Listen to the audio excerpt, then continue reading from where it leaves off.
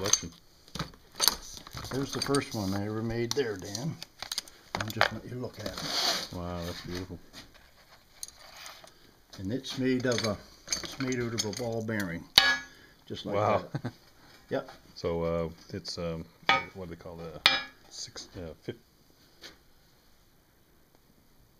5062 or 5000 or 562 or something. That's what it's called. Steel. Yeah, it's like whatever's in a ball bearing that came out of a big Caterpillar tractor. That's the first one I ever made, and I'm kind of glad I kept it. It's not for sale. No, that one's not for sale. In fact, none of these are. I keep them for. You never know. You might sell them right now. I keep them for. That's nice little Damascus. Yeah, that's a cable Damascus. Yep. And that's made out of. It's lovely. What's this? That's made out of a piece of. It's cable. Yeah. I just put that in the propane forge and whack it until. Lovely knife. That's a really nice little knife. Yeah. That's about how they come off the forge there. Mm-hmm. I can take it to that point on the forge. Is this a Damascus? No, that's just a plain old steel blade. Almost see a pattern in it. Was this cable? Nope. No, that's just plain steel. Okay. I think. I don't know. I see some lines in there. Yeah, it could be a cable. Yeah. I won't know really whether it's any good until I get it done up. Anyway, that one's. Oh, that's beautiful. That's a piece of this. Piece of chain.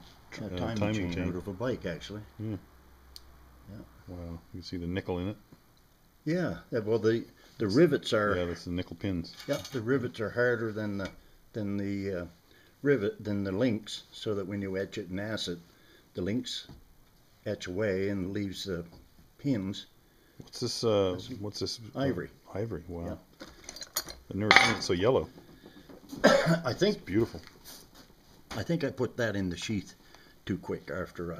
Oh, so it's stained. Yeah. I thought it was almost the colors in the ivory. No. Well, don't tell anybody. No. I think we just told about 10,000 people. Well, you know what? It came from.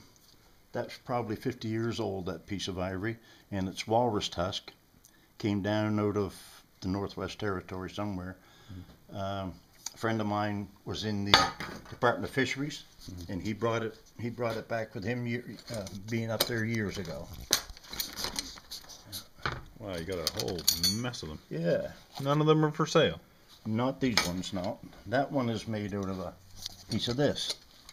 Another cable. Yeah, another piece of cable. Wow. That's the other piece of ivory off the end of that. Shave with that. Yeah. Man, that is just absolutely over the top. Who did your leather work? I do that myself. Do you really? Yeah, I enjoy the That's something I've been wanting to learn. I enjoy the leather work almost as much as the iron work. That's a railroad spike.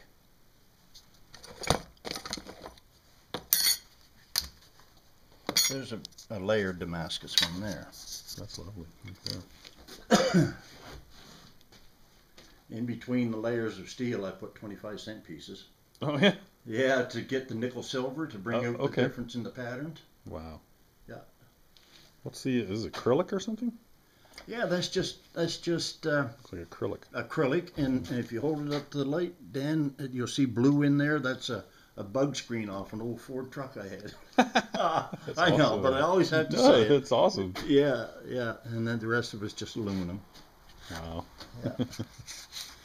And my mentor Lee Wilson made that one for me. Wow.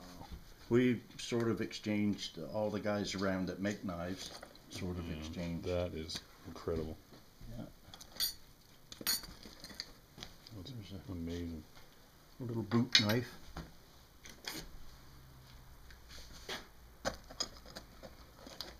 It's like something from a movie. Yeah.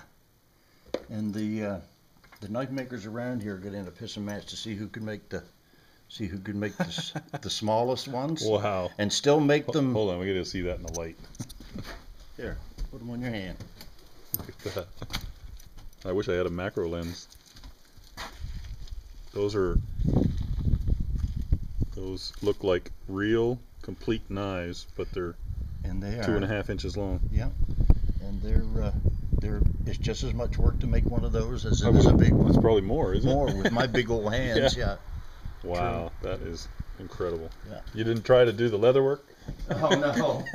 That would have been impressive. Yeah. Yes, it would have. I bet you could though. Oh sure. could. Why not? Why not? Silk threads. Yeah. Just dump them back in there. Wow. That's just a little Skinner. That's lovely. Just I made something similar to that once. Yeah, I've seen the pattern around different places. Yeah, it's a common demo thing that people do, especially in the South, like southern states. Yeah. They're always making these in demos. Something you can do in a couple heats. That one's made out of a piece of a baby carriage spring that I would have been wielding when I was a baby. Really? Yes. Wow. See the pattern work is I like done that. with files on the back. Yeah, nice file work. It's got a lovely feel to it. Isn't it? That'd be a real nice, just a Skinner, all around. Yeah. Now it's a different wood, pattern. Wood knife. That's called it's got slab handles on it. You notice the whole knife goes right down through. Yeah. Whereas the rest of these are. Yeah. Any knives I've made basically were this. Were they sort of slab layout. handles? Yeah, I did. Yeah. I've never been very good at doing. Neat. So which one can I buy? None of these ones are for sale. Damn. Now that's nice. one my brother made and gave to me. My brother's it's no secret, my brother's a recovering alcoholic, and this is what he wanted to do to get him through the hard times. Yeah. I said, Roger, I will make the blanks. I'll bring them to this state, and then you finish them from there. And he said, good deal. He's got 165 of those. So he worked that out of a pattern similar. Yeah, similar to that. Yeah. This is called a clip point. He just shaped it a little different. Yeah, a little more of a Skinner shape. Beautiful work right in here. Basically, this is how they go together, Dan. This will get finished off like this, and this will be modified to fit the handle, and then this gets put on. A little piece of brass gets fitted and put on there. Then this gets epoxied on here, and then a washer and a nut gets put on there, and then an end cap gets made and put on here. Is the end cap brazed to the nut, or is it just epoxied? Or? No, what happens is the end cap gets a piece of 1/2-inch copper soldered to the back of the end cap, and then epoxied over the nut and to hold it on. Cool. Yeah. I've always wondered.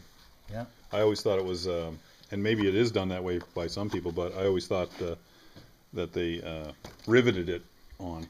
Some of the older knives were done like that. Yeah. Cheaper knives. Yeah. This one I made for a guy, and he didn't take it. So. Wow. Why would you not want to take that? Well, he just thought it was too much money I said, well, that's fine. I'll just put it in my collection. That was the man's initials? Yeah. So you actually put this guy's initials in? Yeah, he wanted the initials on it. And then he reneged. Refused to take it. That's terrible. Why you wouldn't want to take that at any cost? Yeah. Beautiful. It's I don't think you should have that here in the condensation. Just my opinion. yeah, you're probably right. I suppose you can just buff them up again. Pretty you quick. can. Yeah. It's only brass, and that's just a little one. Oh, you did a little face. Well, on there? it's or was it already on there? Well, you know that when when a deer naturally drops its antler, there's a little crown that comes out of his skull, and I thought that looked like an Eskimo hood. It does. Maybe around there. It's just a little Skinner. That's nice. I like that. You got me wanting to get into knife making now, again. Yeah. Ooh. And my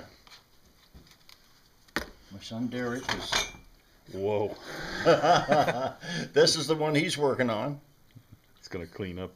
Yeah, it's got to be cleaned up It's gonna be evil. and buffed up some, but that's his project. Yeah. And that's a bird. Some balls on him. That's a oo bird. Why is it an And oo-oo? when he lands, he goes, ooh, ooh.